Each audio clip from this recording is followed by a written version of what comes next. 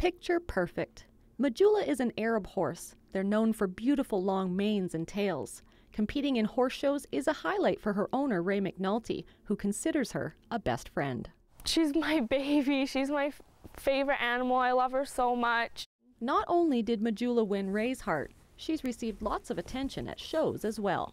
Judges would be like, your horse's tail is so beautiful. She has a nice tail. It's so long. Like, you take very good care of your horse's tail, and now it's just not there anymore. Ray noticed her horse's tail had been cut off after first noticing that her mane had been cut just before Christmas. Her and her family had no idea who could have done it, and sadly, that was only their first visit. On Christmas night, I came back and I noticed her tail was gone, and I ran into the house and I asked my dad, and I was like, Dad, her tail's gone, and I started crying, and I was really sad about it. I was pissed. I was really mad. Like, you know, this is Ray's horse that she shows and loves, and then have somebody come and hack her tail off. Pretty upsetting. Just after New Year's, it happened again for a third time. I went out and I noticed her tail was gone even more, all the way up, probably right to that bone inside their tail. I started thinking, does Ray have somebody that doesn't like her? Does she have some competition that maybe they're trying to eliminate, which I ruled out both of them pretty quick, I think. And, you know, I thought, is it some kids just coming and messing around? So I searched the whole pen looking for hair, and I did my own little investigation looking for shoe prints. Finding no hair made me believe that somebody actually targeted it and took the hair away to use for something.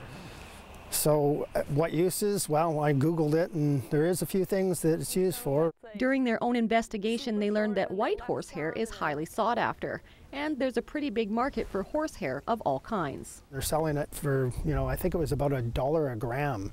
So that one of the figures I saw was 450 grams was $450. I don't know what that looks like in weight on a horsehair, but that could be the full tail of the horse. Horsehair is used to make violin bows, paintbrushes, jewelry, hair extensions, native art carving masks, and those are just a few of the uses. Online resources indicate that horsehair theft is something happening on a national basis.